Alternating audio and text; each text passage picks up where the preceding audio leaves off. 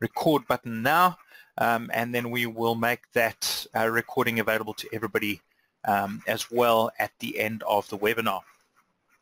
All right, so just briefly, RAC, bit of a history of it, was originally written by a company called Protector Partner. Now they are they're experts in the audit field. Many of them came out of the Auditor General's offices, and they did consulting work for firms across the country, including pre-issuance reviews. And we sat down with them, asked them to go through our methodologies, and in the end they wrote a new methodology for us based on some of our old methodologies. Now the idea behind RAC was that we wanted to create an audit methodology that had automation, so that we could really bring the methodology as a whole into the 21st century, bring in all sorts of new features and things that are possible when you're starting to make use of automation in the audit process. And my job when I started out, first thing I did, started 4.5 years ago, was I started taking the working papers that Protector Partner were generating for us and putting them into spreadsheets. As you know, Draftworx is spreadsheet based, but by adding features and tools and automation wherever we could to try and make the flow as logical and as user-friendly as possible, but at the same time ensuring that we're complying with the ISAs. Now RAC stands for Risk Assessment Per Component. Audits in recent years more and more have been moving towards following a risk-based approach. We want to see where the risks are in an entity, and then we want to go and deal with those specific risks. What tends to happen if you're not doing a proper risk assessment process is you end up doing far too much work. We're over-auditing, and if you start spending too much time auditing things that are not risky, you don't have time to deal with the items in your budget where those risks actually reside and where your audit focus should be. So we want to try and identify the risks so that everything else can be done at the lowest possible level of assurance to basically pass the audit at the end of the day. So risk assessments, we'll get through the working papers as we go through. You'll see how we deal with risks, how we address risks, and how we take the whole of the ISAs into account in the methodology that we've developed. Now the first thing I want to ask for everybody, usually in a group it's a bit easier because I can look around the audience and see if anybody raises a hand, but the question I always ask is, to start things off, does anybody know what ISA 200 paragraph 19 says? And this is the point at which most people start with a sort of nervous giggle. They don't really know what to say to that. The reason is that, well, to quote a paragraph like that is almost impossible. We don't go and memorize the ISAs. However, what ISA 200 paragraph 19 does say is that the auditor shall have an understanding of the entire text of an ISA, including its application and other explanatory material, to understand its objectives and to apply its requirements properly. So basically, you need to know the ISAs. You need to understand an entire ISA. And what we've done with RAC is we're trying to make that, the compliance with that paragraph easier. Because when we go and open up a working paper, and I'm going to start with 10.00, which incidentally is the engagement acceptance document, so that's a good place to start. And what you will see is that immediately we're listing a number of items,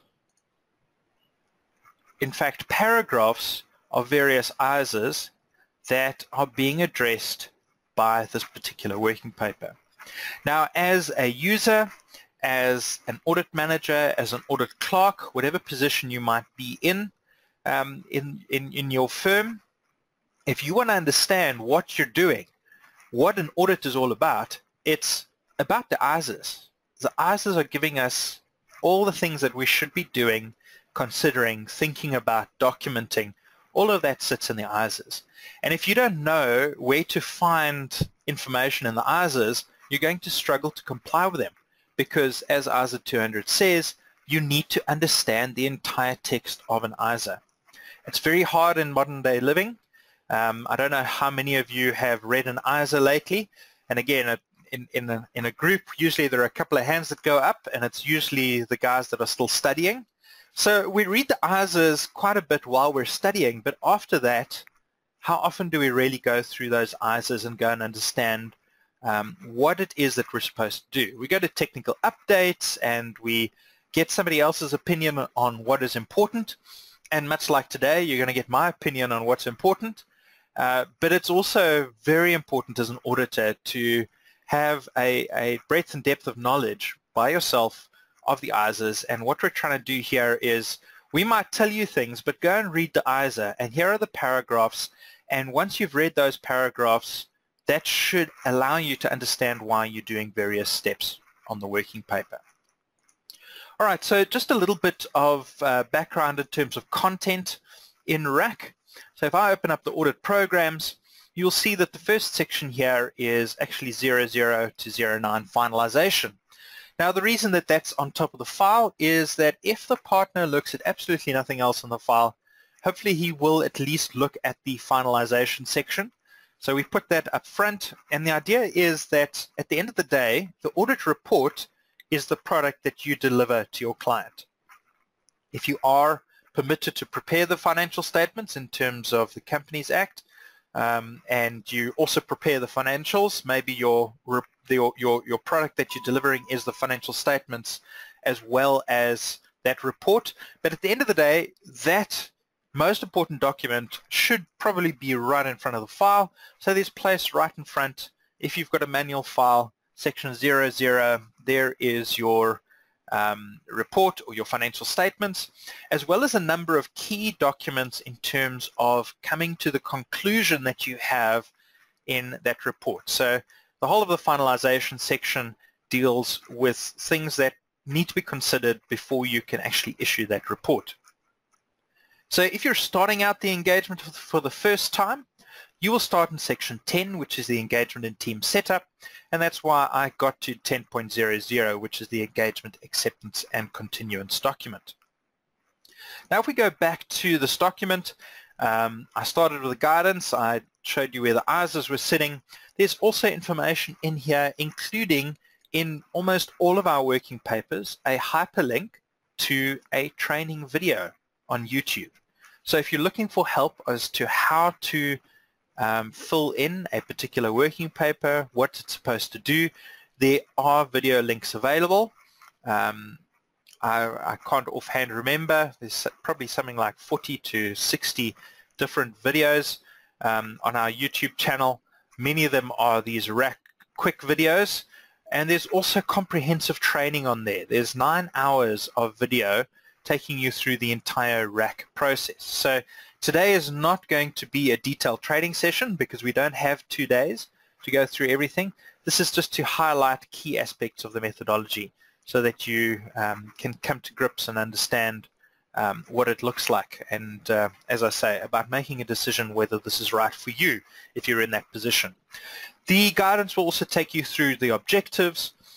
You'll see some terminology here like action 1. So it's just taking you through some steps maybe and explaining practically how to go about filling in various items.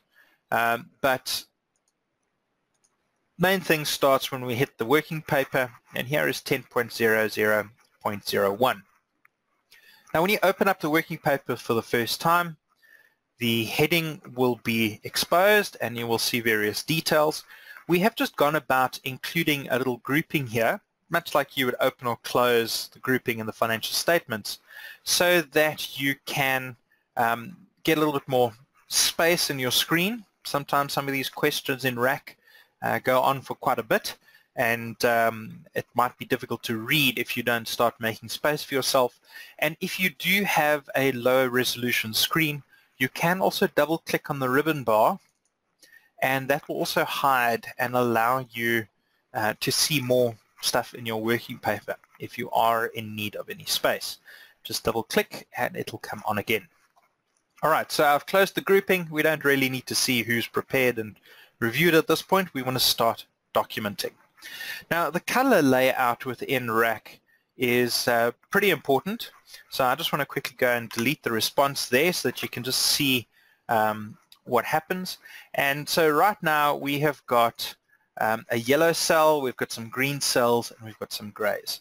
And the colors within RAC are geared towards trying to draw your attention to specific locations and to understand where you actually need to go and complete information.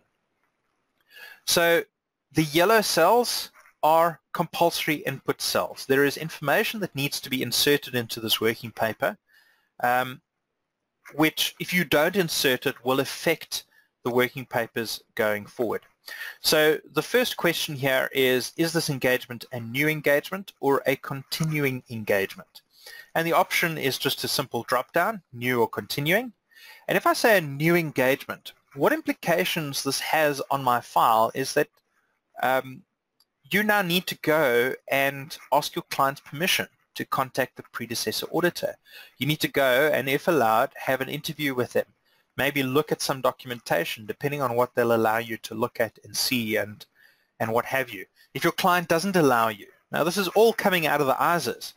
So there we've got a template. You'll see that this hyperlink popped up. I can just simply click on that hyperlink. It opens up 10.00.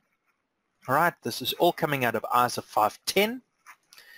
And here are the questions to go and consider, discuss, document information about the predecessor auditor. All right. Now, what happens if it's a continuing engagement? None of this stuff is applicable.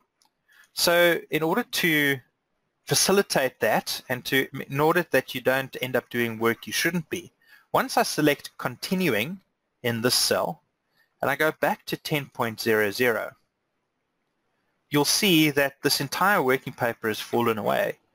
There's nothing in here anymore. And all it says is that since this is a continuing engagement, this document is not applicable.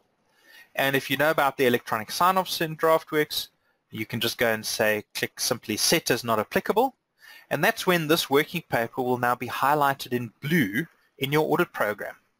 And you will know then as a reviewer, as a manager, that you don't need to worry about that working paper because there's nothing applicable sitting in there.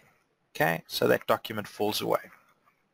All right, so let's go back to 10.00. We filled in the compulsory input field. Now, please don't confuse the fact that the rest of these cells are not yellow as thinking that they're not important. The compulsory is related to methodology documents and requirements and information that we need to make the formulas work. These green areas are where we are expecting some form of user input. Now, you might decide that the question is not applicable. Now, in this particular document, it's probably best to then document the fact that it's not applicable. But there are other working papers as we go through where you will see these green cells, and you may just decide to leave it blank, or you could just go and put in an NA, whatever the case might be, whatever is applicable for you and your client. You'd need to just go and complete the appropriate. The initials and date, that quite simply is just there so that as you go through, you can then use this little button on the left-hand side, initials, sorry, on the right-hand side, getting my left and right mixed up this morning. Click on that and it inserts your initials and the date to show that you have performed that step. And that's important to understand, distinguish that from this button, which is set as prepared, which electronically signs the entire working paper off as prepared. Okay, so there's an initials and date, which allows you just to sign off a step. There might be different people completing different steps in this working paper, or you might want to sign off the entire working paper as a whole. All right, as we scroll down, there are other questions sitting in here that come out as yellow. I just want to go back to change one of these values here quickly so that you can just see what it looks like. Okay, so we've got a question down here about the EQCR, which is the Engagement Quality Control Review, and we've got a little assessment working paper where you can go and put in your firm's requirements for when an EQCR is required, so that you can test this client against those EQCR requirements. We've also got a little questionnaire to help you determine the PIS score. At the moment it's highlighted in yellow. That's what I went to go and change quickly. We only sign this off or show this cell as green once you have actually gone and completed all of the fields in the PIS calculation. There's just a risk that you might forget. If I get to this point and I assess, oh gee whiz, okay, it's 291, that's less than 350, so I'm going to do this type of audit. But in fact, you've missed a key item, which is 130 million rands in revenue, and suddenly you've made the wrong decisions because your PIS score was wrong. So the number does not finalize until such time as you have completed all the cells. It's also got a questionnaire to assist you with what type of engagement, firstly from the Companies Act. So this first question here is the entity required to be audited in terms of its memorandum of incorporation? If I remove that question or that answer, you'll see that a whole lot of cells are highlighted in yellow because I need to complete these items in order to assess the engagement properly. However, if the MOI says, yes, you must be audited, well, then there is nothing else applicable anymore, and that's why we then complete everything else as not applicable for you, because the MOI says, yes, you must audit, we assess it and say, yes, you must audit. Okay? We've got a couple of questions about Section 92 being mandatory for the audit, how many years the same partner has been involved in the audit, and that's really just to document that information so that you can test yourself against your firm's policies on partner rotation within the firm. And then we've got the indicators. So the first block here is about all the indicators to indicate when an audit is required. And if any one of these questions is yes, then you must audit. We've then also got a set of blocks which look at the independent review exemption. So if all the shareholders of the companies are directors and the PIS score is less than 100 or less than 350 but the AFS are independently compiled, then you may apply the independent review exemption, except if the entity has required voluntarily or by other law. So the MOI or for instance, the Estate Agent Affairs Board. Your PIS score could be 1 in an estate agent, but the law requires that you audit, so then that will not apply. So in this case, you need a yes for all 3 of these items. So you're not required to have a review or an audit by some other law, or independently, those PIS score and the companies are also directors. Okay. Then 92B, there's also an assessment. Any one of these means that you have to apply Section 92B. So once again, this yes comes up, and you'll see that at the bottom there's a bit of a conclusion, which is then carried over to that first sheet. Section 92B must apply to this entity, and an audit is required, is also listed over there. And that value is then taken for you across. So other colors, you'll see these white cells. There's not a user input required, but we are calculating the value in the white cells, whereas the green cells is where we would expect some user input. So if you're a reviewer, don't ignore the white cells, but it's not a user input field. It's a value that's determined by some sort of a formula, whereas the green and yellow are where we're looking for some information. Okay. All right, then there is also an assessment at the bottom, whether or not you want to accept that client. This also highlights yellow if you've not completed it. And it's a bit of a circular document, the engagement acceptance document, because thinking back to my trainee days, you theoretically can't open a file until such time as you have accepted the client. But unfortunately, the templates that you need to assess the client are sitting within the file. So we are saying here that in 10.00 you're documenting information that you have already considered beforehand, but now you've got a place to document it in the file so that the information that you document can be used effectively through the audit, such as the PIS score, which is we use to help determine sample size, such as whether it's a new or continuing engagement, which we use to determine whether or not you need to do a full assessment of opening balances or a more basic assessment of opening balances and the predecessor auditor. Okay. All right, so that's quite a bit on that one working paper, but there are just elements in there that you're now going to see throughout the file as we work through RAC. Right, I want to open up 10.02, which is the audit firm's independence. Now, independence, very, very important concept, and so we've got a questionnaire here to go and take you through considerations in terms of ISQC 1 and the ISAs of what potential conflict of interest might exist. So now in this first cell, you'll see it says, or asks the question, do we have financial interests in the client? Okay. Now I've answered that question with a yes. And as soon as you see a yes, as you would see in these two lower items, it's going to highlight the cells on the right in yellow, indicating that there is a compulsory input that we need to put in here. And what's the compulsory input? We've got to document the reason behind the prohibition, and we've got to document the actions taken to eliminate or reduce the threat to an acceptable level. All right, now, unfortunately, Excel and spreadsheets are not clever enough yet for me to be able to determine whether the content in the cell is intelligent or not. But as a reviewer, I think you will see that as you are reviewing a working paper, this green is going to stick out. Even if somebody writes garbage, you're not going to miss these cells because the green is highlighting it for you quite nicely, and you'll be able to pick up on any issues. And I'm deliberately leaving a few yellow cells and a few unanswered questions because I want to show you how we use information in RAC when we get to another working paper. And the information throughout this engagement and team setup is actually summarized in a little engagement setup sign-off document.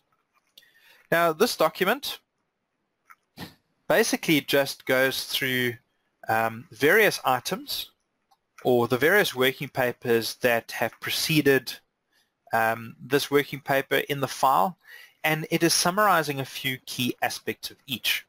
So if we go and have a look at 10.02, all right, we see here audit firm's independence. Has the partner signed off the audit firm's independence? And it tells me no. So in other words, I've not yet signed off this document as prepared or reviewed. So no, the document is not signed off. And please note that there are 5 incomplete questions.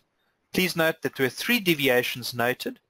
In 3 of those deviations, insufficient reasons and actions were recorded. So the fact that I have unanswered questions is being reported to you on this little summary document. And these summary documents are really intended to be kind of review helpers. So as the partner or manager, you can quickly come and get an idea of where things are sitting in the file. And if you see gaps like this, you can go back to that working paper.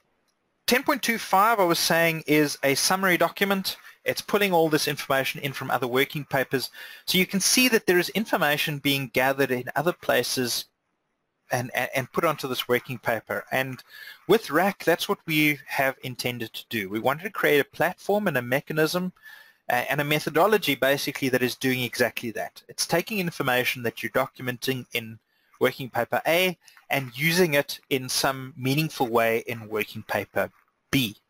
Now, one of the most important documents in the entire setup process is 10.20, which is the working paper where you go and identify various sections that you need to go and actually audit in this file. Now, the reason for this document is that within RAC there are up to 27 different audit programs. Now, you don't want to go and complete 27 audit programs if you don't need to complete 27 audit programs. So what we try and do on this working paper is we go and, as far as possible, gather the balances from the key components in your financial statements. So you'll see things like revenue, investment income, other income, cost of sales, payroll, other expenses. So there's a couple of line items out of my trial balance, and it goes and checks whether this value is quantitatively material. Now, before we do 10.20, there is a materiality working paper, 10.10, and in that document you will go and document what the materiality is. I think it's about 1.5 million. So this little cell, all it's doing is it's saying, well, is this value more than materiality? And in this case, absolutely, that's more than 1.5 million. So it is quantitatively material. All right.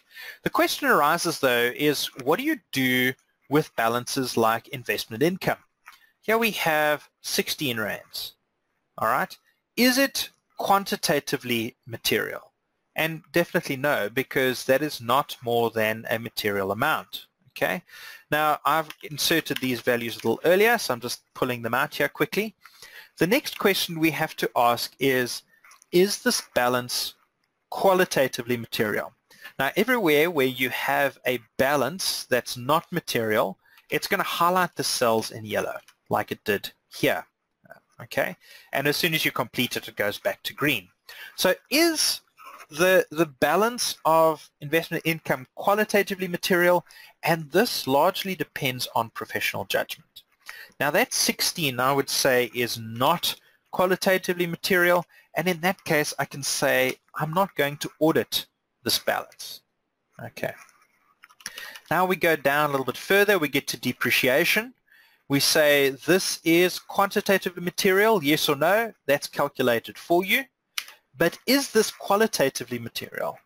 Now the fact is that there's a zero balance in the current year. There's a bit of a balance last year. So there's an indication here that maybe the client has not done the journals necessary to account for depreciation correctly. But I would at this point go and say the problem with not testing depreciation is that when we get to our fixed assets, it's going to be more difficult to test those fixed assets. So on that basis, I might decide, and because depreciation is an estimate, I might decide that this is qualitatively material. And as soon as one of these items is yes, I cannot say I'm not going to audit it. I have to audit this balance. And you'll see that red cell, first time you've seen red, is there to indicate an error. There is something wrong in the value that I have inserted. So I'm going to go and make that a yes, and I will now audit depreciation. Okay. Investment income, 16. It's not quantitatively material. It's not qualitatively material. And the justification behind this assessment is the likelihood of that 16 being materially misstated is probably exceptionally low. However, there is one way that the 16 can be materially misstated, and that is if it is understated. So if it's overstated by 16, the balance of investment income is 0. So the maximum difference is 16, which is not material. So I'm not going to go and test the existence of that 16. But we have gone and incorporated a working paper which sits under section 70 of your audit programs. I'm just going to show you where it sits. I'm not going to actually open it now. Anything that you indicate you will not audit when you're working on 10.20 will be automatically transferred to this overall completeness working paper. And there it'll give you the opportunity to identify a couple of completeness procedures for each of these balances that you don't audit, just so that you have got assurance that you've covered yourself just from a completeness point of view. Because the risk is that these guys have got investments and actually they made 16 million rands in dividends. And because they're funneling that money into their own pockets, instead of letting those dividends be deposited into the business bank account, so they're running off and avoiding taxes and what have you. Yeah, that is a risk. Completeness in this case is a risk, and so we will go and consider completeness. Now it'll also, as we go through, I want to point out things like the tax expense. All right, tax expense is 0. All right, but we can't not audit tax expense because we have to go and do a tax calculation. So it does require a little bit of sort of professional judgment and experience in terms of determining what needs to be included. Yeah, it's really, you need to decide what's applicable for your audit, for your client. You don't want biological assets where there are no biological assets at the client, for instance, and that's what we're trying to prevent. We don't want to we don't want to get waste space, waste time throughout the audit. Okay. All right, so just while I'm at it, I just note there is a question about adding new components to this working paper. Okay, so in this working paper, you will see that there are a number of line items at the bottom, additional class of transaction. Below the balance sheet items, there are also a number of additional account balance items that you can go and manually add. All right. Now, in this version of the template, you would go and adjust the balances in the leads, or you can simply go and type in the relevant balances and update the balances in these cells automatically. In the newer version of 10.20 that we released the other day, there is also a way of linking lead schedules to these balances. So we will release an updated video in the coming weeks just to show you how that new 10.20 works. It would require you to go and just create a new custom lead to put those balances separately so that it's easier to audit, or alternatively you can just simply go and update the formulas here. Let's say you want to create 2 different classes of revenue or 2 additional classes of revenue. You can go and create those, fill in the values or the formula, and then just subtract it, edit the formula here. So you'll see that there is just a formula in place, so you can update those formulas or overwrite it, whatever the case is. Remember, this is a planning document.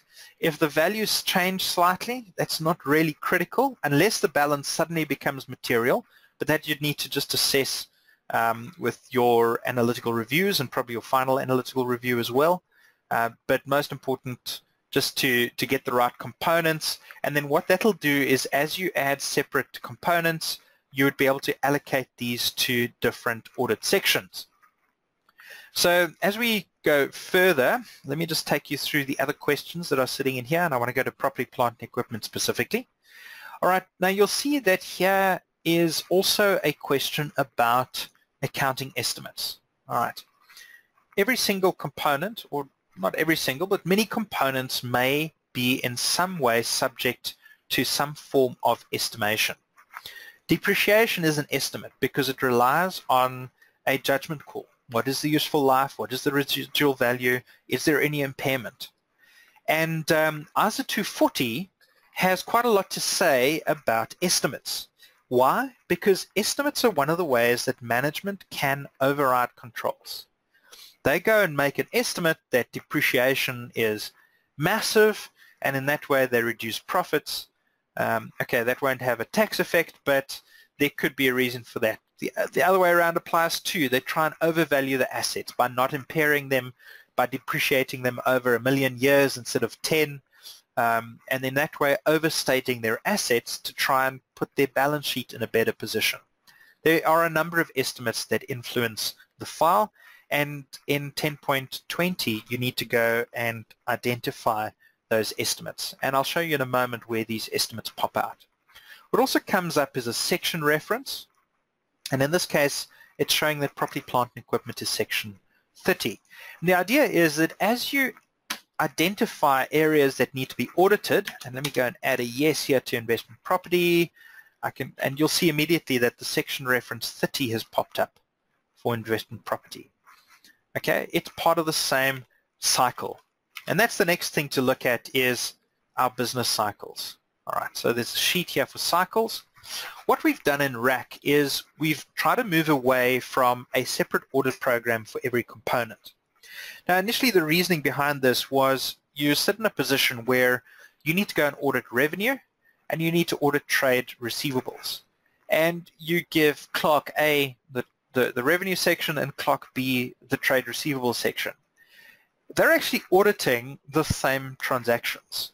The trade receivables is just the balances at the end of the year as to what people still owe you, but the revenue is also going through on a day-to-day basis through those trade receivables accounts. So what happens is these two clerks go and ask the same question of the same person during the audit, and you've got one debtors clerk who is then inundated with the same question multiple times, and what do they do? They think we're not talking to each other.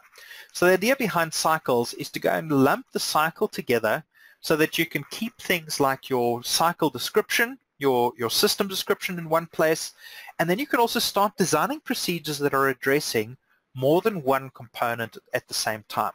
So you might come up with a procedure that addresses both revenue and receivables, and you do that procedure once instead of multiple times.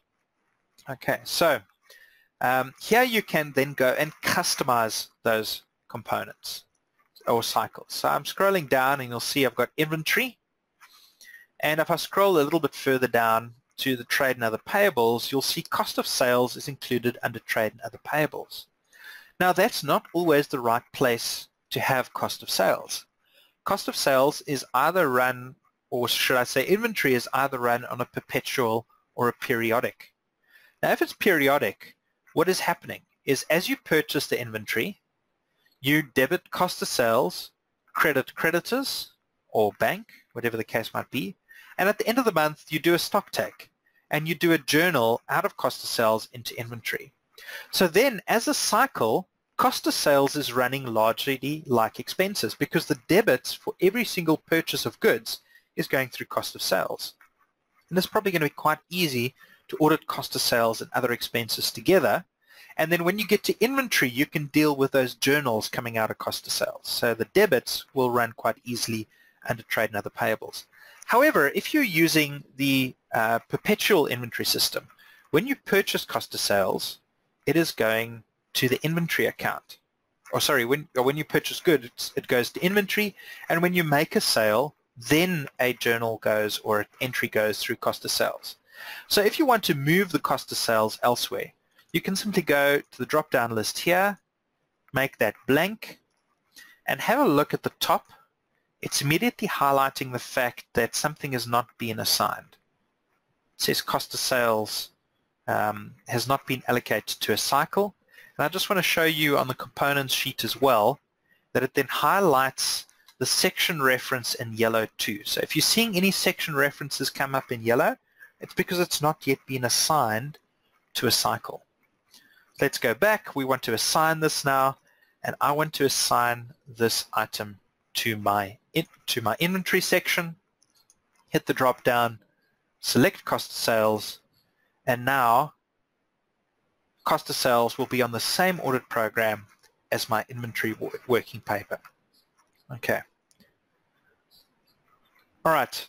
There's a lot more to this document, and that's why, as I say, we've got those training videos to take you through the working paper, and that'll guide you through understanding what is going on here. And I'll just show you the link of the estimates in a moment to understand where those estimates are going as well.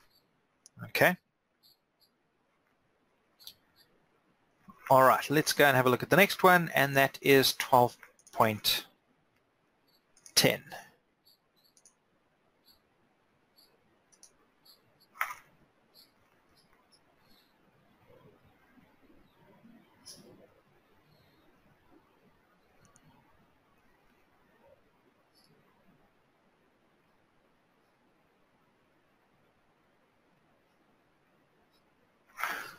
All right, so 12.10 is sitting now in what we call the planning and risk identification section of the audit. Okay, now planning and risk identification, very clearly and specifically chosen word we're looking for risks. That is what planning of the audit is about. We're trying to identify risks, and in that way allow us to design audit procedures and processes to address the specific risks. So when you're doing the planning, you're documenting a lot of information about the client, about your knowledge of the business. And as you're documenting that knowledge, you can start assessing and understanding whether whether that knowledge that you've gained is in any way indicating some form of risk. And that's exactly how we've laid out many of the working papers in section 11 and 12. And I'm specifically looking at 12.10 because it's one of the longer ones to go and understand, and have a look at the layout of the working paper. We've got a question here on the nature of the entity. We'll look at ownership. We ask questions about the date incorporated here. There's some owners and principal shareholders. There's a question on the group structure. And then we go and we specifically lay out what possible risk factors are there. So we suggest a few possible ones which you can use or don't use at your discretion. Or you can, as you can see here, that's not the original content here. We didn't send out the template with edit risk just for fun as the actual risk factor, but you can go and edit these risks, the wording in these risks, and you then need to go and identify whether or not this risk is applicable to your entity. Some of the working papers in section 12 and 11, all they'll have is a space for you to document that risk. This one specifically is highlighting a few. It's just helpful in terms of what you're gathering in terms of knowledge of the business to link these risks to those items. But just to show you, I'm going to delete the contents here. As soon as I say yes, there's a risk, it's going to ask me, is it a business or fraud risk? And you'll see that it's highlighting in yellow. It's very important to document the fact of whether it's a business or fraud, because we treat business and fraud risks separately. Now, a fraud risk, by definition, is a misstatement or misappropriation of assets which is performed or done with intent by management. It's not an accidental error. It is management has intentionally misstated the financial statements or misappropriated assets. And as soon as management is involved in that, it is a fraud risk. Everything else is a business risk. That's basically how this works. Okay, so if you are seeing management intent, then it is a fraud risk, else it is business. Now, the ISIS tell us that a fraud risk is significant. It doesn't matter if it causes a 2 Rand error. If it's management intent, it is fraud, and you've even got to go as far as start considering, is this a reportable irregularity? Okay. The other thing that is slightly different on this working paper is you might notice, depending on your resolutions, and I know some people struggle with colors, but there are light blue cells here rather than green cells. Okay. Now, these light blue cells are roll forward cells. And that's another advance we've brought into RAC that is basically better than our previous methodologies, is that for the first time you can carry information over from one year to another without the need to carry the entire working paper as well. So I'm just going to quickly go, and I'm sure you've noticed it if you've used RAC. There isn't a formula bar, and we specifically hide the formula bar in RAC because if I show the formula bar and I've selected the cell, you'll notice that there's quite a complex little formula sitting in there. Don't worry about the formula. The formula is there to pull the data from prior year. So the way we've designed the template is that when you do a roll forward, you take none of these files with you. No audit programs, nothing under planning and risk identification, no finalization documents. There's nothing in this file that you actually carry forward.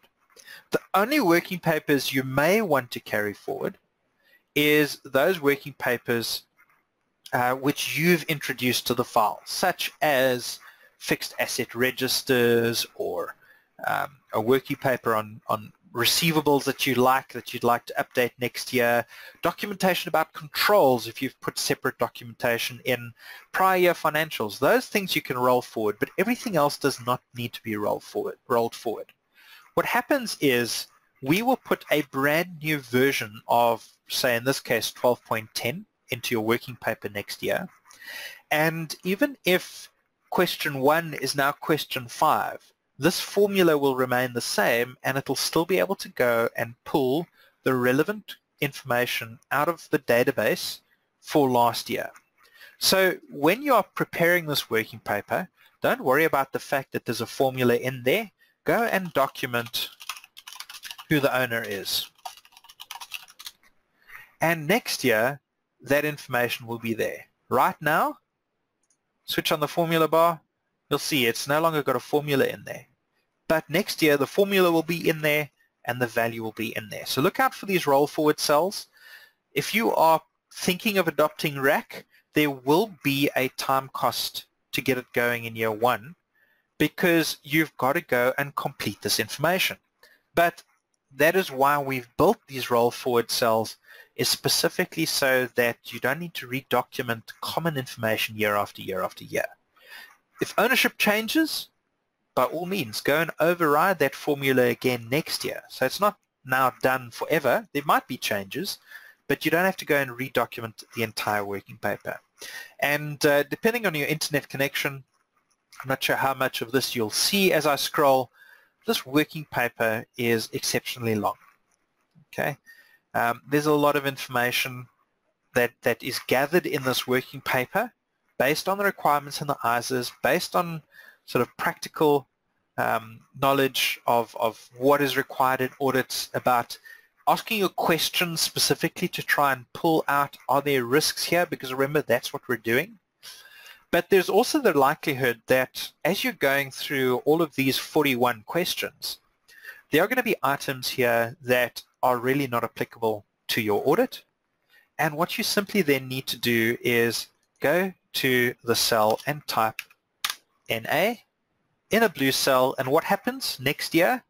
That not applicable will be there already for you. So unless something has changed and you now required information in the cell,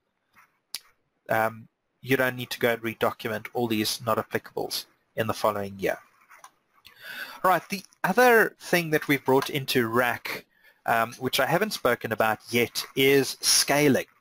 So there are 41 questions sitting on 12.10, and it's very hard to go and decide which questions are valid and invalid on any sort of formularized basis. So it's very hard to go and say, well, because we have a motor industry, you can skip question 8 and 9, because I did my articles at a firm in the Lowveld, worked for 4.5 years as an audit manager, and we had a client where they had buffalo on the balance sheet, and it was a lawyer. So yeah, you have a law firm and there are buffalo biological assets that you need to carry at fair value each year, get a price from the latest auctions, and it's just weird. So how can I assume that there are questions that I can just switch off? It's maybe a silly example, but that's the reality behind audits. An audit is an audit. You can't change the questions. If I go to the guidance sheet on this working paper, there are a lot of ISAs being addressed in this working paper. Okay, and that's why the questions are there, because the ISAs are guiding us towards this. We can't just go and assume I can switch things off. However, we do also appreciate the fact that not every audit is a big listed entity. And for that reason, we wanted to create some ability to scale these working papers. And so we've actually got 4 different file sizes. So there are a few key working papers, one of which is 12.10, where we do start switching off some questions based on the size of the client. So from a large to a medium client, we're going to start switching off things about consolidations or group entities, which are more dealing with listed information. And we go all the way down to the smallest being what we call RAC Micro. And RAC Micro is there for voluntary audits. We also appreciate the fact that as a firm, you don't want to go and have 3 or 4 different methodologies for different file types. RAC is one methodology. You want to plow your resources, your understanding and your knowledge into one methodology, but then you want to be able to apply it slightly differently. And I want to show you, if you'll excuse a few random values and characters around the sides of this working paper, but this is the entirety of the RAC Micro version of your Knowledge of the Business document. What we've basically done is we've said, well, we're dealing with a really small entity here that's a voluntary audit, where they don't have sophisticated systems and controls and processes. It's owner managed. It's maybe not even a company. It's a trust or something like that, where what do you know about it? This. You can just document in a couple of quick paragraphs your entire knowledge and in terms of understanding the nature of the entity. You can then still go and document any risks that you're identifying, but the core issue here is that we're reducing the workload by not giving you 41 questions, but rather space to go and fill this in. Now, the reason that we've adopted this this approach, or let me rephrase that slightly, we don't want you to do RAC Micro with every single entity. You need to then understand, if you're doing RAC Micro, the kind of information that needs to be gathered. And in this case, understanding what the ISA says becomes a lot more important, because if you document irrelevant information about the nature of the entity here, and therefore don't address the standards, and for some reason that file is reviewed, although URBA has indicated to me that they're unlikely to select a voluntary audit for a file review. I don't know every circumstance, so don't hold me to that. But if something goes wrong, or for whatever reason, that might not be sufficient anymore. So if you don't know and understand what you need to put in there, you can get yourself into a little bit of trouble. So please use RAC Micro wisely and just understand as a firm when, how, and why you would apply it, what the circumstances are, and just do so with discernment, with professional judgment. Okay. The next document I want to quickly look at is 12.70, which comes back to those estimates. Now, ISA 240 is pretty clear about what needs to be done about management overrider controls. And in fact, ISA 240 lists a couple of items, and this is one of the few places at the moment where we've gone and documented or specifically inserted copy and paste out of the ISA. And ISA 240 tells us that we need to make a presumption of a fraud risk related to revenue. That shouldn't come as a surprise to anybody. This has been around for quite a while. If you have revenue, which hopefully every company does, except maybe a few investment holding companies, you've got revenue, you have got a fraud risk, unless you can prove otherwise. So what this working paper does in this revenue tab is, it just tells you the information from the ISA, and the ISA is telling you that you have to make this presumption, but you might be able to argue that it is it's not a fraud risk for whatever reason. But then you need to document, and what this working paper is doing is giving you the opportunity. So it's asking you, based on the above, are there valid reasons within this entity to rebut the presumption of revenue as a fraud risk? Now, if you say no, that's it. Revenue is a fraud risk. There's no question about it, and it's immediately going to be taken to your fraud risk register, which we'd look at in a moment. However, if you say yes, there are valid reasons, it gives you space to go and document that reasoning. And for each item, you can go and say whether or not the reasoning that you've given is deemed sufficient. The other thing that's important to note is that we're not dealing with just completeness here, okay, or classification. All of the assertions are potentially impacted by this revenue fraud risk. So you need to go and document reasoning. Even if you document it once for everything, that's fine. But the point is we're giving you space to document for all the assertions. Don't assume that it's only one item. So firstly, rebuttable presumption, revenue fraud risk. Secondly, fraud risk related to management's ability to override controls. And the ISA tells us to test journal entries, review accounting estimates for bias, and review significant transactions outside the normal course of business. Okay, so we've got to go and review estimates, and that's why those estimates were popping up in 10.20, where we were asking per component what estimates are there. And so here you need to go and do procedures, document those procedures, and at the end of the day decide whether or not you still want to maintain a fraud risk related to those estimates. And if you do carry that fraud risk over, it again will automatically populate to your fraud risk register. Okay. Now the procedures again are outlined in the ISAs. This is word for word out of the ISA. We need to evaluate the judgments and decisions made by management in making the accounting estimates included in the financial statements, even if they are individually reasonable, indicate a possible bias on the part of entities management that may present a risk of material misstatement due to fraud. If so, the auditor shall reevaluate the accounting estimates taken as a whole. Okay, so first step is we need to go and assess, firstly, is this reasonable, but then also as a whole, amongst all the estimates. Is there some bias?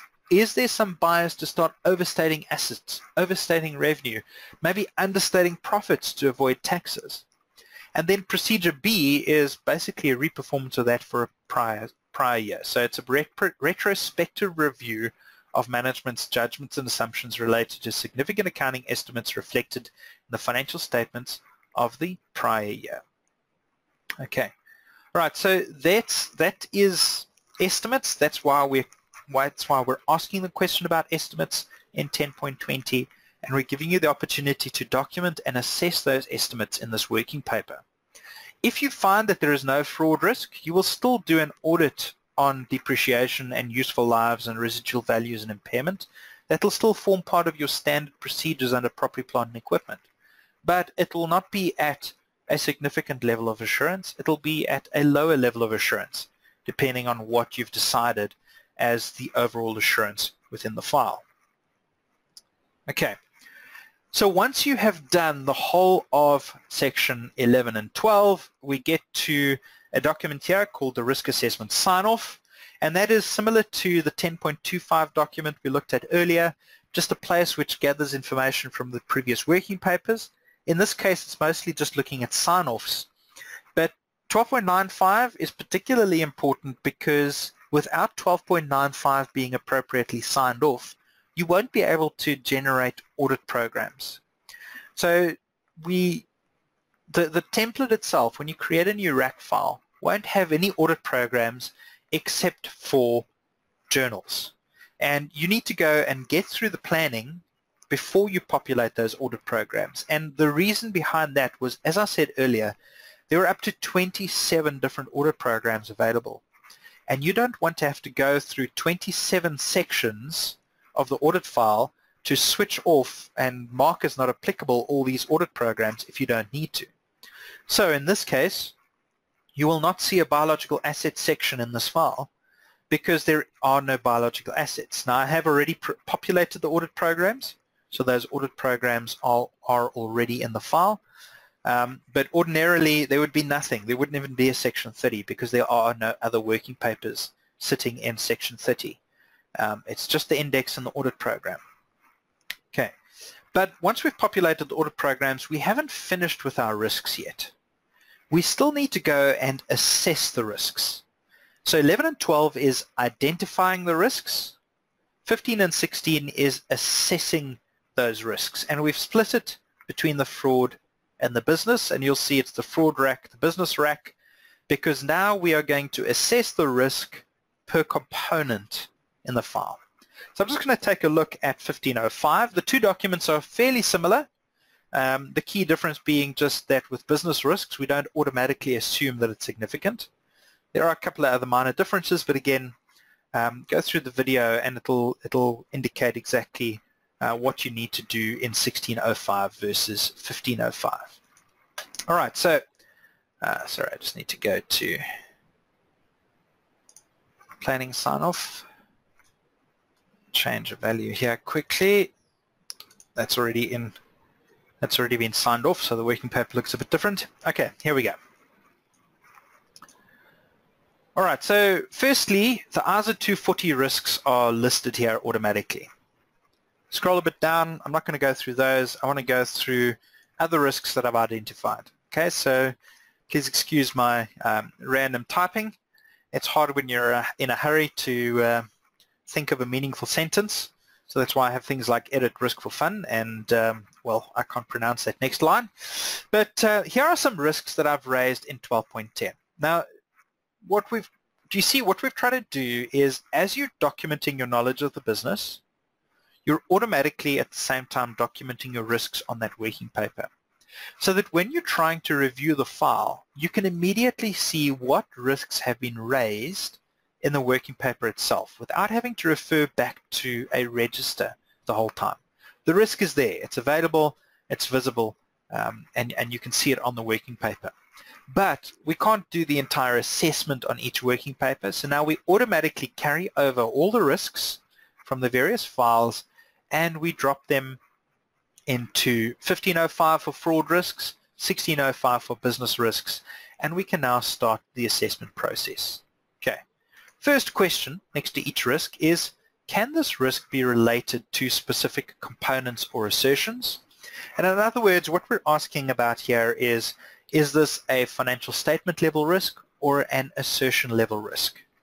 And you'll see if I say no, all of these cells are marked in black, and the reason is that we don't need to now assess which class of transaction, account balance, disclosure, and assertions are affected, because they're not. We're saying it's a financial statement level risk, not an assertion level risk. Okay. You would then go and start documenting what components are affected, and only those components that you've selected to audit are visible. That's probably not visible on your working paper or on your screens. On the file, you might not see it so well in the recording either if you're watching the recording, but this is the different components, and you simply go and say yes to all of those that are affected. We then also need to go and consider assertions. Okay, now I just want to show you a few things. Firstly, I want to go and delete property, plant, and equipment, and I want to delete the assertions. Okay, so if I've just gone and selected first risk, revenue is the component, and now I need to go and look at the assertions, you'll see that all the assertions are highlighted in yellow except the one, which is rights and obligations. Rights and obligations is an account balance assertion. So if I try and say yes to that, it's wrong. There is no such thing as rights and obligations of revenue. So I can't select that item, but I can go and select cutoff, and you'll see that all the cells go blue. Okay, and blue, important, this will roll forward into future years. Okay, let me go now add property, plant, and equipment, and you'll see the cells go yellow again. And the reason is that while cutoff is appropriate for revenue, it's not an appropriate assertion for property, plant, and equipment.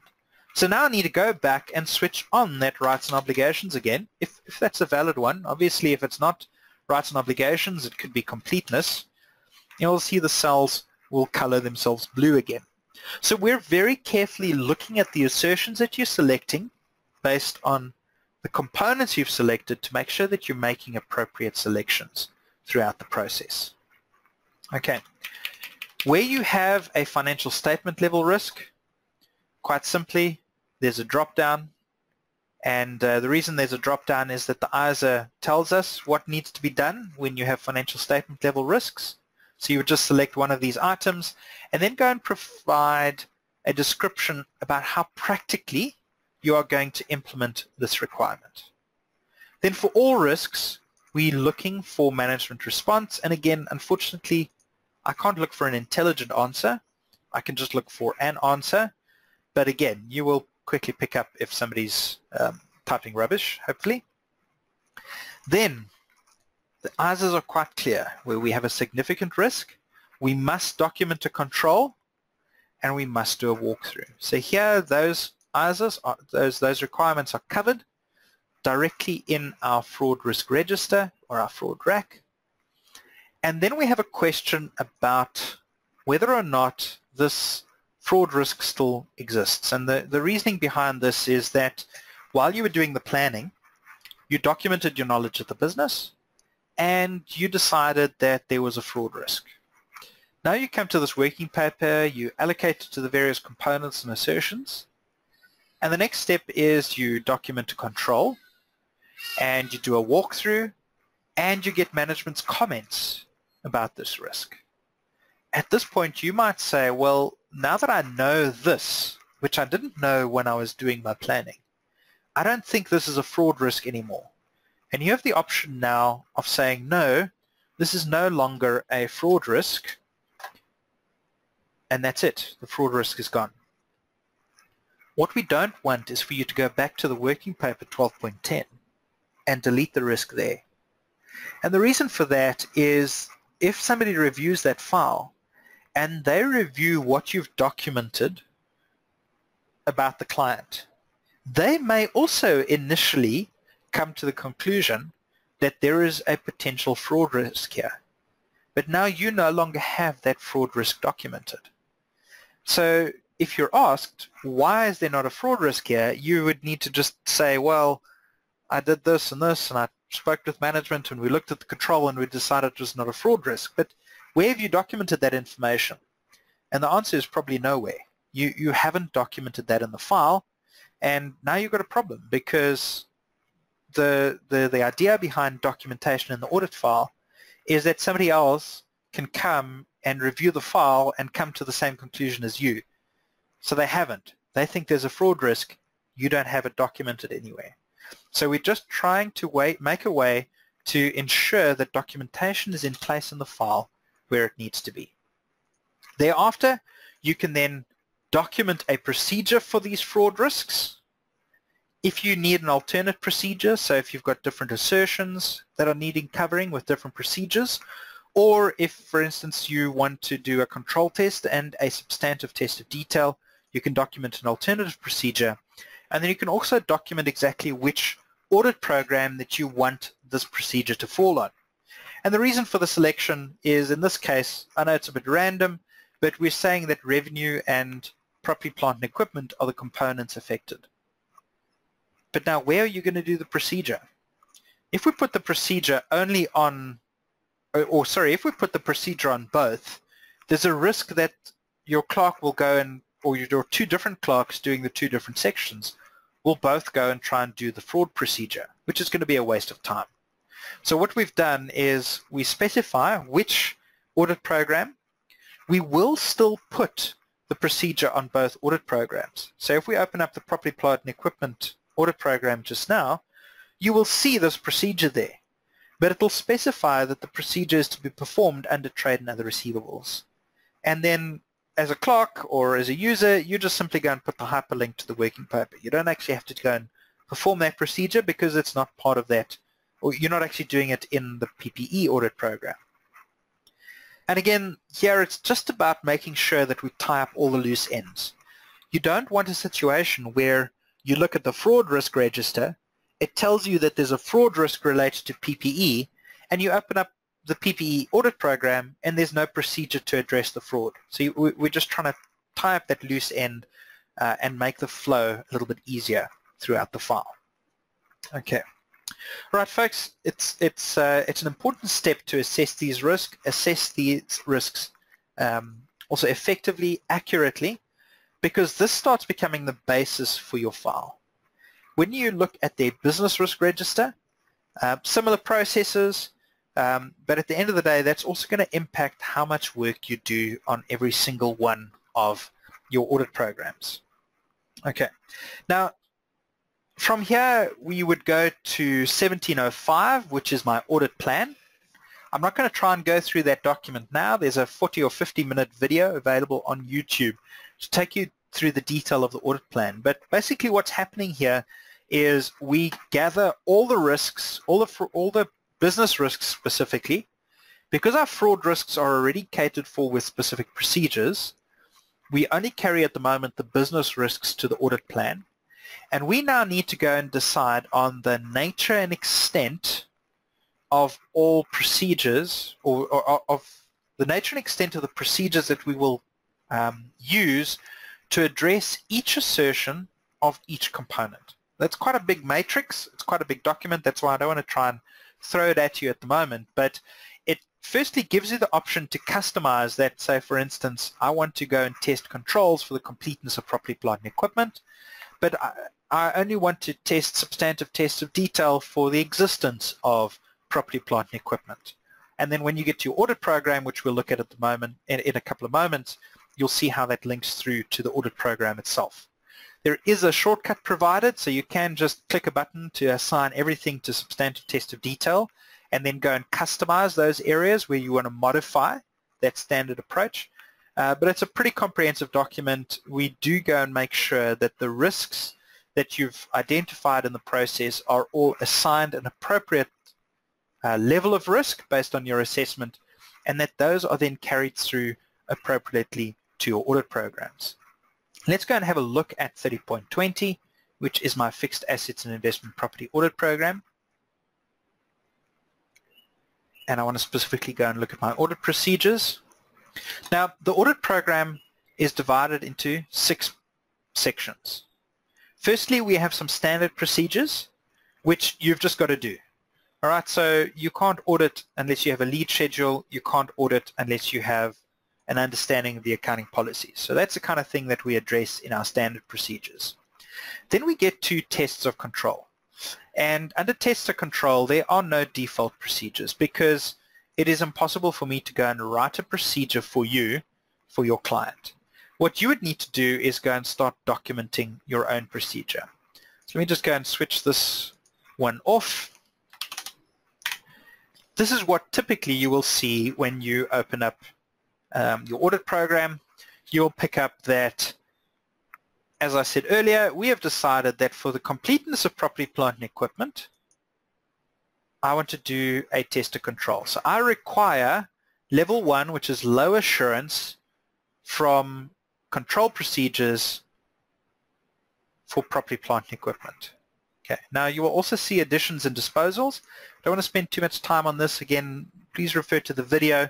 We're dealing with stratum, so it's separate areas within the file where you need to get additional assurance within that component. So property, plant and equipment, the examples we use are additions and disposals, but say trade and other receivables. You could have sundry debtors, staff debtors, you could have prepayments, whatever the case might be. There might be other elements that can't be addressed with your normal procedures that you need to go and design new procedures for to address those specific stratum, as we call them, or subcomponents.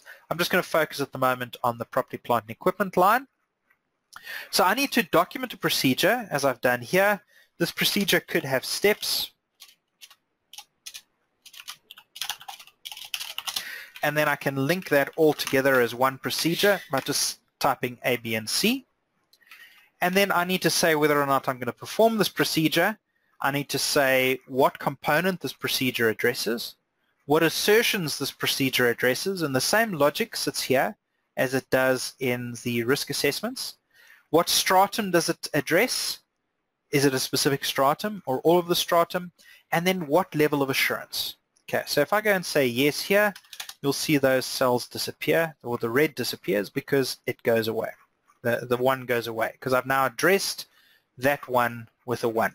Now it's a bit of a mathematical exercise. We've got 4 levels of assurance: low, low to moderate, moderate, and significant. And each is assigned a numerical value: 1, 2, 3, and 4. Now when I say that I'm going to do this control procedure at level 1 assurance, it's low, which means I'm going to take a small sample size when I do my test. However, if I increase that to a 2 or a 3, my sample size must increase. And we do have sampling methodologies built in which address this requirement to increase the sample size so that it it'll basically ensure that as you increase that desired level of assurance, you are getting adequate additional assurance from your procedures. And that's about the most important thing about sampling, is that level of assurance increase means larger sample size, quite simply. Substantive analytical procedures is the third section of the audit program. Again, we can't give you specified procedures, but here are a couple that I've designed already for this test. So here are my procedures, and you'll see that I'm ending up with -1s under valuation and accuracy. Now the reason for that is the assertions that I need covered are completeness, valuation and accuracy, and classification and understandability. But if I go and switch off this procedure, note that the required level of assurance is different for each of those assertions. I've got a 2, a 1, and a 2. Now I've designed one procedure that is able to address all three of those assertions.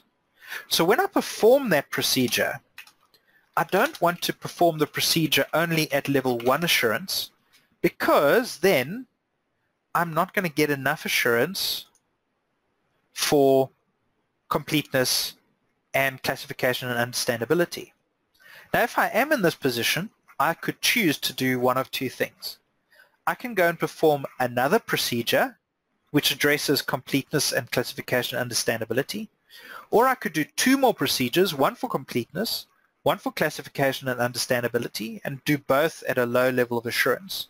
Or I could just simply go and increase my sample size, or in the case of substantive analytical procedures, as is the case here, just allow a smaller threshold for my analytical procedure, and then I have addressed everything completely. Even though it might look like I'm over auditing, I'm not really, because if I reduce there, I've got to do more work elsewhere. So the -1 is just a potential indicator. It's not a finite, yes, you are over auditing now. It's just something to consider and to make sure that you're not missing something along the way. When we get to tests of details, right now we have got a number of suggested procedures in place for you. Now it's important to understand that template procedures are potentially quite dangerous because their wording might be inappropriate for your client. So as you become familiar with RAC, it might become more and more important to just go and change wording on one or two of these procedures for each client, because there could be variations that become critical.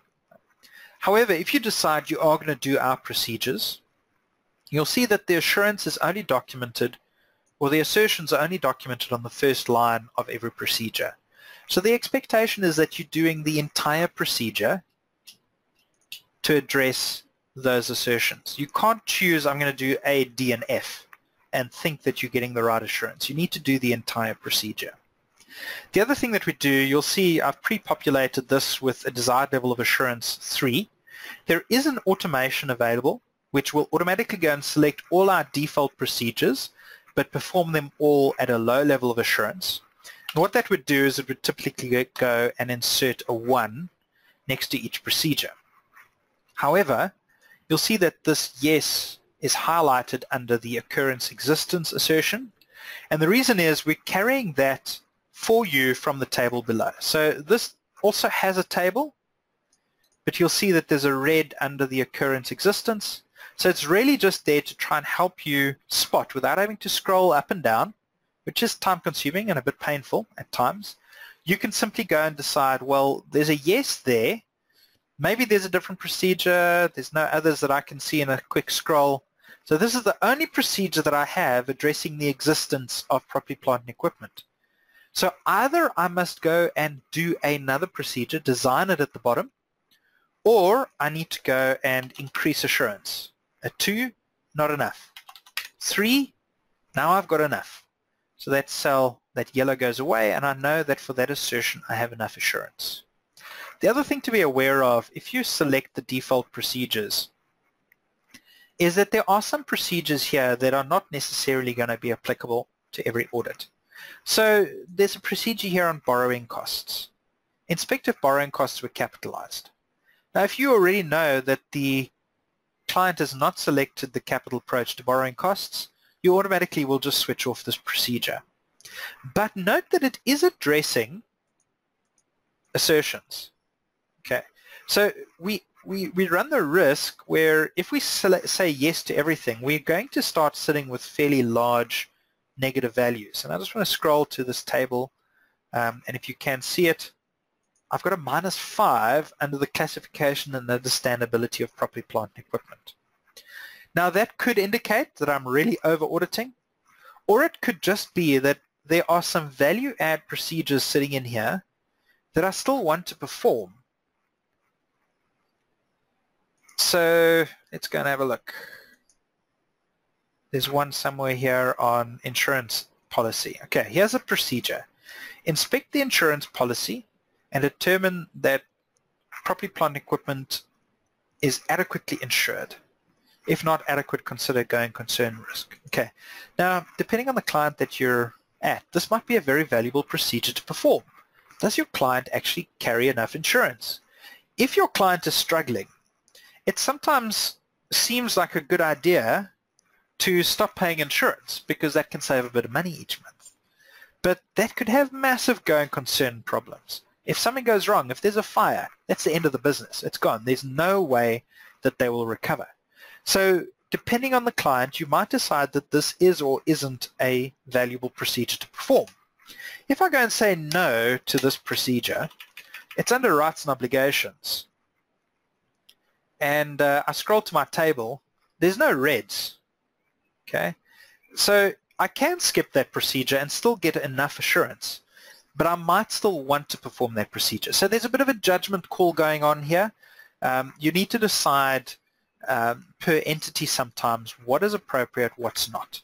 The risk is, and it happened to me many times, we had an audit program that had a procedure which basically said go and recalculate the rehabilitation provision. So sitting at a school and we're auditing the file, and there's this procedure, and 3 hours into the day the clerk comes to me and says, well, they've been trying all morning to understand this procedure. What's a rehabilitation provision? Well, a rehabilitation provision has nothing to do with the school. It's not an applicable procedure. But time was wasted because that procedure was on the audit program. So I messed up. I should have said no, take it off, delete it before they got the audit program. And that's what we're trying to do with RAC. We want to get auditors into the practice of choosing procedures before the audit commences, doing the planning before the audit commences, because that will now impact what happens in the file. And at the end of the day, you're sitting in a situation with RAC where these little numbers at the bottom here are conclusive proof that you have designed appropriate procedures to, at the end of the day, address the risks that you have in the file. Because as you raise risks, the required number here will increase. And you might choose to do it via analytical procedures or tested details or part of it under controls. That's up to you, but it's going to be linked to those risks every step of the way. There's a thread that's going to run all the way through back to where you documented your knowledge of the business and decided what level of risk is appropriate. All right, just to show you, here is the procedures related to fraud risks. I wanted to point out that it is saying there to be performed under trade and other receivables, so that pulls through quite nicely. Okay, all right, then it's telling me here planning has been completed adequately, and that's just proving to me that all of these cells have been cleared. There's no red items left. I have appropriately planned procedures. What you would do from here is there's a planning sign-off document. So once you've selected all the procedures in all the components, you come to 18.00 and have a look here. Next to fixed assets and investment property, it tells me planning completed adequately. Tax, planning does not comply with the audit plan. So in other words, I still need to go and select the right procedures under taxation. Let's just go and make this a yes. This is just a sign-off which switches the audit program into something we call execution mode. And what happens now is only the procedures you've selected are still going to be shown in the file. There's no more a selection about which components and assertions, it's just listed for you. And your team can now start going and put in hyperlinks to reference where the work was done. And at the end of the day, just deleting the response here, it's asking you, was the test successfully carried out and the desired level of assurance obtained? And you can now go and sign off procedures, document that you've achieved the required. If the procedure fails, you would need to go and put in a no. When that happens, I'm just going to take you to the bottom here. We've got a conclusion that now pops up. Big yellow area. All right, property, plant, and equipment, we're missing some assurance. I wanted to get level 3 assurance here. It's gone. It's not available anymore. I need to go and do more to address this. And so we've got a whole change in audit approach available, where you can now go and document what you're doing to address these assertions. At the end of the day, hopefully to come to a result that there's no more outstanding assurance. However, if there is still remaining assurance, you can then go and document what impact will this have on my report. Okay, just have a look at the conclusion here. It tells me execution of procedures has not addressed all risks, and the change in audit approach has not resolved outstanding insurance matters. Sorry, that's cut off on the side. However, if I come back here and I reinstitute this procedure, I go back to my file, change in audit approach completed adequately. It then goes to a final summary document in the finalization, which is, you just scroll down, here's my fixed asset investment property. It's telling me here that execution has not addressed all risks, but change in audit approach completed adequately and the document is signed off. So if there are still problems, you will immediately see this as a reviewer. This is the final audit sign-off control sheet. If you see something's wrong here, you know there's outstanding work, or I need to be sure that I've gone and raised the appropriate qualification in my audit report at the end of the day. Okay. All right, I'm not going to go through details of the finalization documents. There are some nice working papers in there that will make life a lot easier when assessing things like going concern, subsequent events. It's taking you through the decision trees to decide whether or not something exists. For instance, reportable irregularities. Is there actually a reportable irregularity? Document the circumstances. Laws and regulations. That's all about when do I need to report, who do I report to. There's a working paper specifically on key audit matters. The new ISA 701 requires key audit matters to be disclosed in certain circumstances. So does it apply to me? That's the first question, and that's how the working paper is structured, to first go and decide whether or not it applies, and if it does, what do you need to document? And then there's this, like I opened now, this audit control sign-off sheet, which I think is a great place to review from, because you can go and confirm each line item as you're happy, as the audit partner maybe, with each section, and you can move on from there. All right, I want to show you the sampling template as well. I just want to quickly scroll through any of the questions that there might be. I see there are not too many, Damien, so I'm not going to try and pop them up. First one I've addressed, which is the correct way of adding new components. Is the user able to override the considerations in white-colored cells or the guidance procedures in the gray-colored cells? Okay, so the important question is, and maybe it's a bad example, I'm just putting a value in here. Many of the cells that are white, as well as the cells that are gray, are locked in the same way that the financial statements are locked. Now, if you've got that manager password and you know what you're doing, or if you feel that the response you're getting is not appropriate, you're more than welcome to override, log in, and override the values. It's really up to you. It's professional judgment. but we have just locked it so that it's not anybody who can do it. It is somebody who has that manager password that needs to do that override if they want to. Okay. Question about whether this is accounting or auditing. This is definitely auditing. So today's session was all about RAC, which is an audit methodology. And there's a question about financial instruments. How would you go about performing the audit using the software? All right, so that is basically the process. When you've selected those financial instruments under 10.20, there are a number of financial instruments listed, shareholder loans and various investments. Those financial instruments then get allocated to a cycle.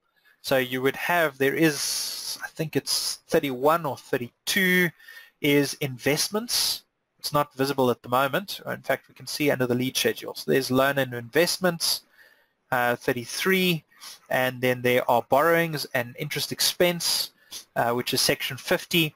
So the various financial instruments are going to be categorized into those cycles, and then you would go to that appropriate audit program once you've generated the audit programs and choose either the default procedures that we have there, if they're appropriate and if they are available, or you would go and then design those procedures that you feel are required to address the assertions in the audit for each of those components. So basically what we were doing in 30.20, you go and select the procedures or add the procedures, but assessing the risks, all of that still happens in section 11 and 12, or well, identifying in 11 and 12, assessing in 15 and 16, allocating those in 17, and then actually implementing them into the various audit programs. All right, so we spoke a bit about sampling, and I just want to go and open up our sampling template. Now, if you're not a RAC user, you will not have seen this document before if you've not watched one of our videos or attended a previous webinar. What we've gone and done is we've created a template to try and make sampling as easy as possible. So what you would do is open up this template. You would go save as, although I'll show you in a couple of moments one of the adjustments that we've made to that. And you would go and then document what components are being addressed by the sample. So your audit program would would say go and draw a sample from expenses and cost of sales and trace to the supporting documents and inspect the following on the invoice, for instance. That might be your procedure. So you just simply go and select the components that you want to audit, and then we go here to the sample size calc sheet. Now here you would go and select a materiality with some drop downs, and then it goes and lists for each of the components you've selected what the level of assurance required is based on 17.05. So in 17.05 we said there's a significant risk for the completeness of cost of sales. All right. You now need to decide what assertions am I testing, and this just comes straight off your audit program, because you would know, is it occurrence, existence, valuation, accuracy, and in this case I've also selected classification and understandability. So you just select the appropriate assertions. It then just, as a double check, goes and sees what's the highest that I should be performing this procedure at.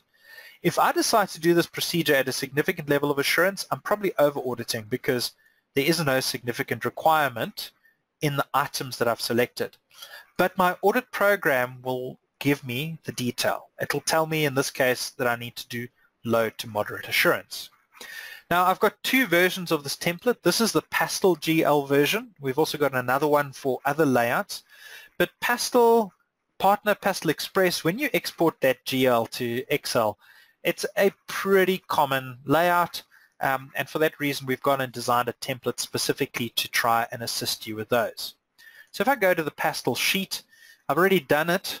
But here it's about 7,000 line items, and if you're familiar with Pastel, this layout should look pretty familiar to you. It's got the account number, and it says opening balance, and it's got the transactions and the various transactions that take place. Okay, so you simply go and value paste the GL into this working paper, and then we can go to this population check sheet. And what we do here is we go through the items that you've just pasted into this pastel sheet and check that the values actually agree to the trial balance. What's the risk? Let me go and delete a line item here. All right, let's say we had an incomplete GL. I go back to the pastel check and you'll see that it's not matching the trial balance, which means I've got the wrong general ledger, which means I need to go back to the client and find out, do I need a new trial balance? In other words, have you gone and processed stuff without telling us? Or have you given me the wrong GL to try and delete things that you don't want me to find? What's the situation? It's hugely frustrating, and I can speak from experience as an audit manager, where somebody spends hours and hours and hours designing a sample, and they come back and the sample doesn't agree to the trial balance or the population, and you kind of think, well, that was a waste of time. So this is there to go and try and just make sure that you match the values appropriately. Just go and put this value back, and magically that population check will now work. Okay, and now you can also go and select exactly which line items or which GL items you actually want to include in the sample. You don't need to go and copy each general ledger account individually. You can take an entire range, and I took everything from 2,000 to 5,000, but now I need to go and tell it I don't want to audit these items, and I don't want to audit wages because that sits under payroll. I don't want to audit other income. That audit under revenue, for instance, whatever the case might be. So I go and I select exactly which GL accounts I need to include in the sample, and I can go back to my sample size calc. Sorry, before I do that, you also have the ability to go and select certain key items. So for whatever reason, I want to select this item specifically, if there's any particular reason for you to do that. You also have the option here to select, are you going to sample from the debit items, the credit items, or both? Please use both very, very carefully.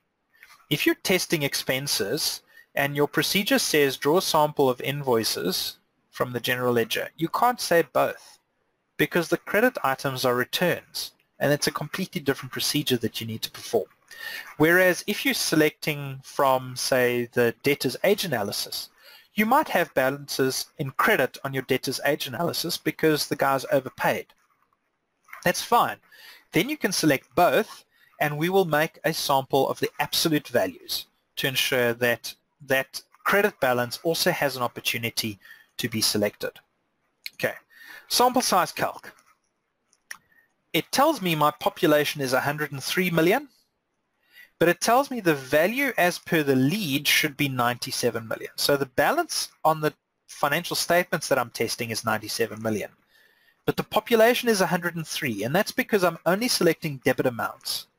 And that 97 is a net amount. So I've got to audit the gross of 103 here, and I've got to somewhere else go and test that 6 million of credit balances with another procedure. That's for returns, it might be a big journal, whatever the case might be. I can't ignore that 6 million, but my population here is 103 million. And it consists of 3,446 line items. Now, based on my materiality of 900,000, the template has already gone and figured out that there are 2 items totaling 1.8 million that are material items. So immediately we select material items. Then it goes and says, well, what are key items I selected? So there are the 3 key items, and they total 76,000. All right. Now I have a remaining population of 101 million, 3,441 line items. I need to go and insert a random number. You can use the Excel random generator using that equals rand, open and close the brackets. Okay, but then please value paste the answer that you get, because otherwise every time you change a value the random number changes, and so does your sample, which could be a problem if you've gone and already asked your client for all the invoices and then suddenly you open up the sampling working paper and all those invoices are gone. All right. We've also then got a couple of questions about audit qualification in the last 5 years and the overall control environment being effective in the entity. And the reason for this is because we've applied something called a suggested maximum sample size, which we only want to apply in lower risk clients. If you've got a client that's had frequent qualifications or doesn't have a good control environment, we're a bit hesitant to apply this maximum sample size. Okay, size of the entity is determined by the PIS score, and it's also used as a factor in determining sample size. All right, so now it's going and calculating my sample size. 101 million divided by materiality times a R factor or a risk factor. So that R factors that we use is 1 for low, 1.6 for low to moderate, 2.3 for moderate, and 3 for significant risks. And that's just basically a risk multiplier. We multiply your determined sample size by this value just to increase that sample size to increase the level of assurance. So if I go and I select here significant, you will note that that R is now 3, and the calculation of sample size comes to 337. Suggested maximum is 60. Whereas if I go back to a low to moderate, I come up with a value of 40. So even the suggested maximum is moving. And depending on the size of the entity, it's going to move as well. All right. Suggested maximum sample size. We presented this methodology, and specifically the sampling methodology, to IRBA. And at that time, the maximum that we came to in terms of suggested max was 100 items for a large, high-risk client with significant assurance required from the sample. And IRBA's only comment to us about the methodology was, why is that maximum so high? So we have reduced that, and that's why you saw 60 is now our maximum, but in this case 40. So we're saying that instead of selecting 180 items, you can limit that sample size to 40, but you have the option here to select an amount. So you could say 45, just give a reasoning at the end of the day as to why you're selecting it. You cannot select 35, it's going to give you an error. Okay, so I'm going to stick to 40, and then through the magic of formulas, I go to my sample testing sheet. Here are my 2 material items, totaling 1.8 million. Here are my 3 key items, totaling that 76,000. And without anything else needing to be done, here are my 40 sampled items using monetary unit sampling, totaling 7 million, already selected for me. Okay, and if I change the random number, the sample will change as well. So this is, it's dynamic. It automatically pulls these values for you. There's no need to go and manually select. Here are the items, and this even goes further to include a working paper. It'll have various drop-downs available for you. You can document the procedure in this procedure detail sheet. So you would just go and document what procedures you're doing for occurrence, valuation, and classification. And use the drop-down for a tick, or you need to make a comment. Go to the legend, use the legend to document items. And if you find errors, this working paper will even extrapolate those errors for you as well. All right, so we're covering you throughout the sampling process, and it ends up giving you an extrapolation sheet here that you can then go and capture that journal. Okay, sure. I hope you guys like that. If you haven't seen this before, it's a fantastic little template. All right, does some wonderful stuff. So yeah, if you haven't used RAC, gosh, the money you pay for RAC is almost recovered just by being able to do these automated sampling items. It really is a fantastic tool that I certainly love using, and I'm sure if you got into it, you would love using it as well. All right, I'm just quickly in the background opening up another Draftworx file here, because we are about to release an update, hopefully still this week, otherwise early next week, which is going to bring in a few new template tools into Draftworx. So I just want to show you, just need to have a working paper open. previously, if you were in RAC and you open up this RAC tab, you would just have the populate audit programs sitting in there. What we've done is we've developed a little toolbar in here where a lot of the templates that would have sat here in section 18 and 19, okay, so they are still in this file. After the update, future RAC files that you create won't contain all of these working papers in section 19, but rather they'll be sitting under additional templates. And if you want the working paper, you can go and select the item and add it to your working paper. And it's really simple. You just click on the item, it opens it up, you give it a section reference and say which folder you want to put it in and say input to RAC file. And there you go, there's my 20.20 test. It's included in the audit file for me. So no longer do we have 20 or 30 documents that you need to go and mark as not applicable in each audit. We've now covered that with this template generation. Also, what is going to fall away in the audit programs is under section 20, the sampling templates are moving. All right, and we now have manual sampling. All right, so that's if you want to just determine the sample size. But there's auto sampling for controls, and you'll see that we have a number of different file sizes. So we have, if you've got about 5,000 line items in your GL, all the way to 100,000 line items in your GL that you need to paste in. And that's available for control sampling, for the other population items, as well as the pastel items for substantive sampling. Right? The guidance documents for sampling are sitting under the sampling guidance. And then we've also gone and just created a nice little template for you in landscape or portrait. So I just want to show you that. Input RAC file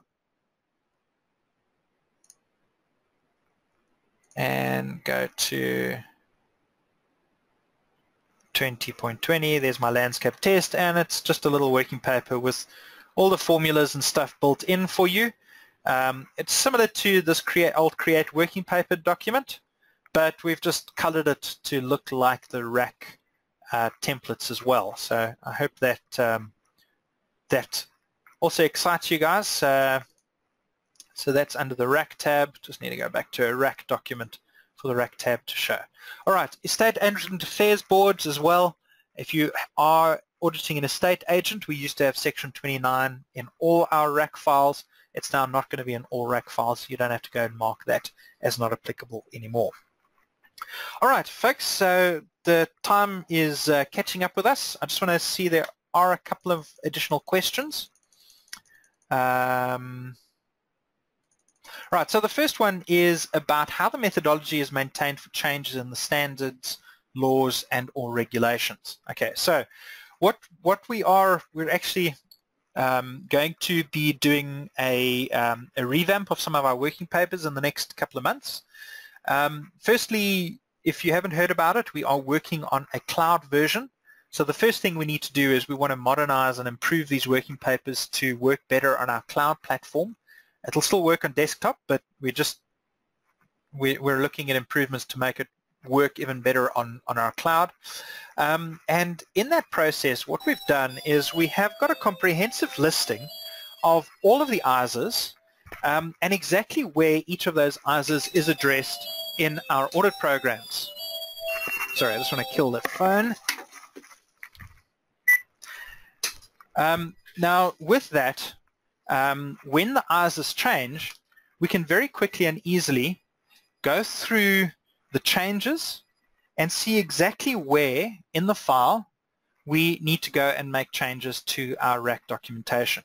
Okay, so what we did is we've set up this comprehensive checklist, and we've used some of the staff that were involved in the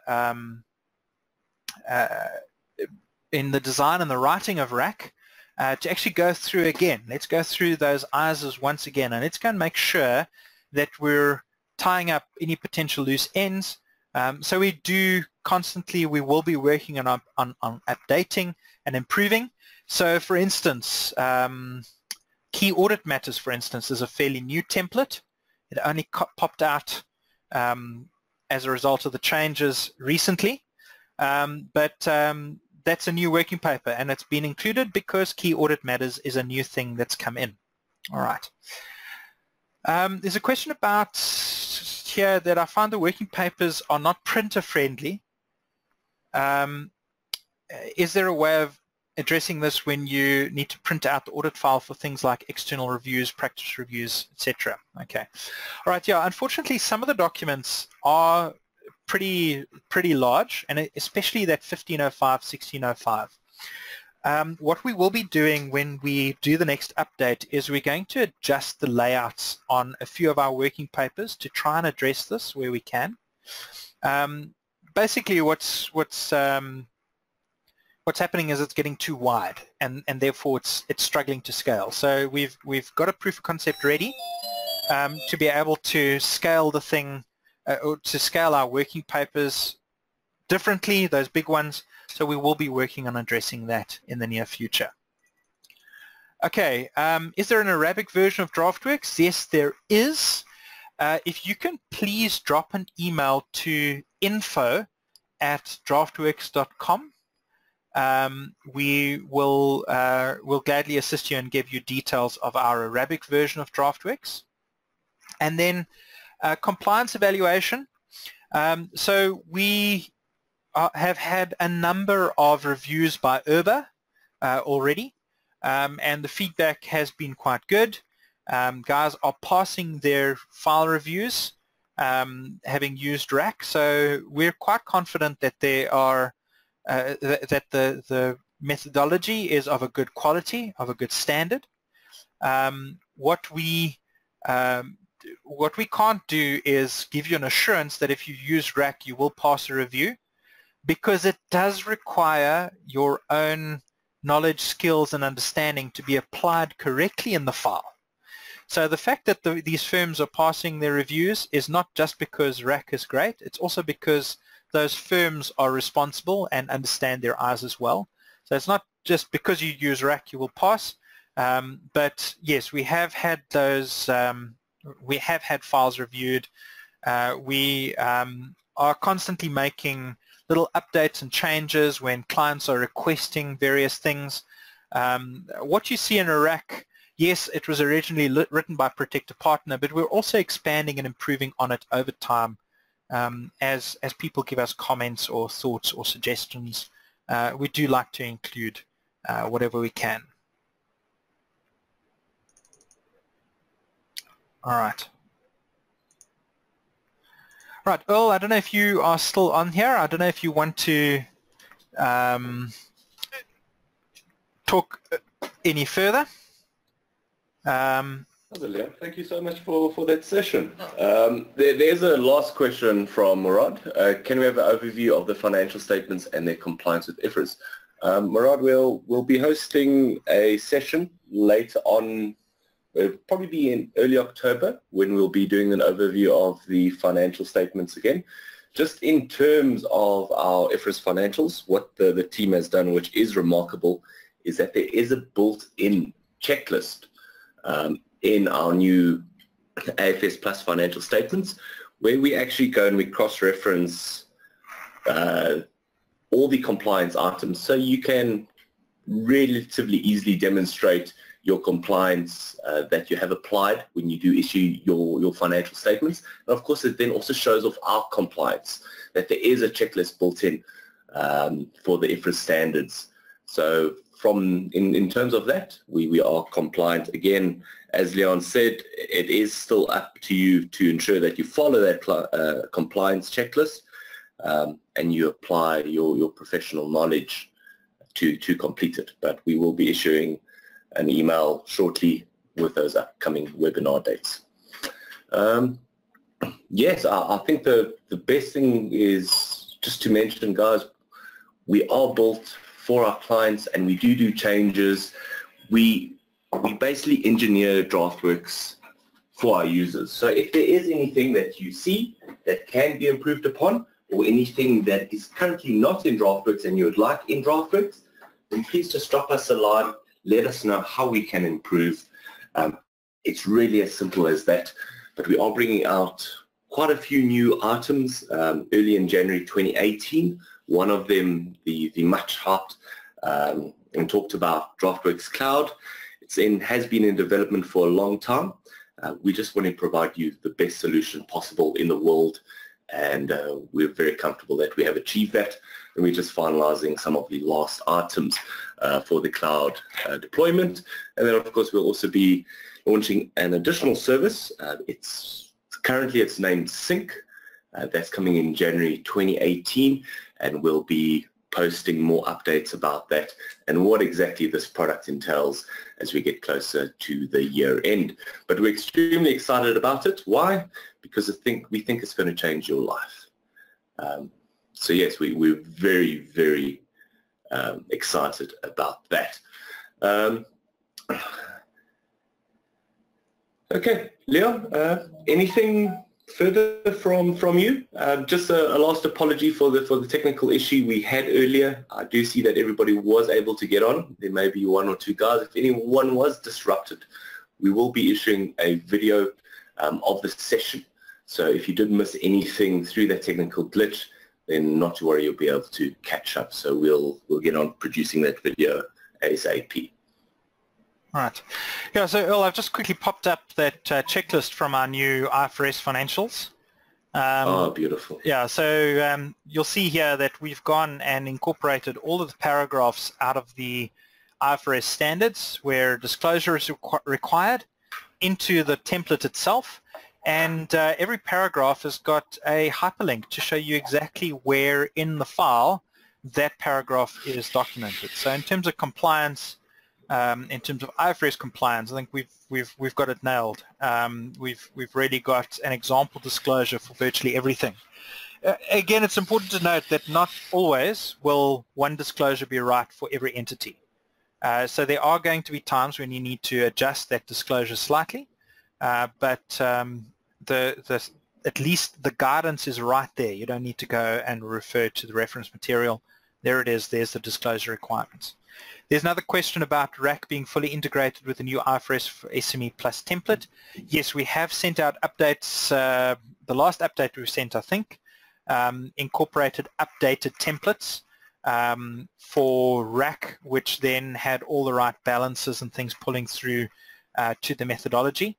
But other than the balances, there's not really any carryover between the framework and the methodology. So in terms of everything else, it is fully compliant and ready to go. If you are opening up older files that you created with RAC and one of our new AFS Plus templates, and you're seeing values are not correct on things like 10.20, those components, or 11.25, which is your prelim analytical, please contact support. We can just quickly replace those files for you from template, and that should assist you going forward. Leon, there's one more question with regards to financial instruments. How would you go about performing the audit using the software? Oh, we did. Sorry, I did address that a little bit earlier. It was just selecting the appropriate items in 10.20 and running through. Thanks, thanks, Damien. Perfect. Thank you. All right, folks. From our side, thanks very much for joining us.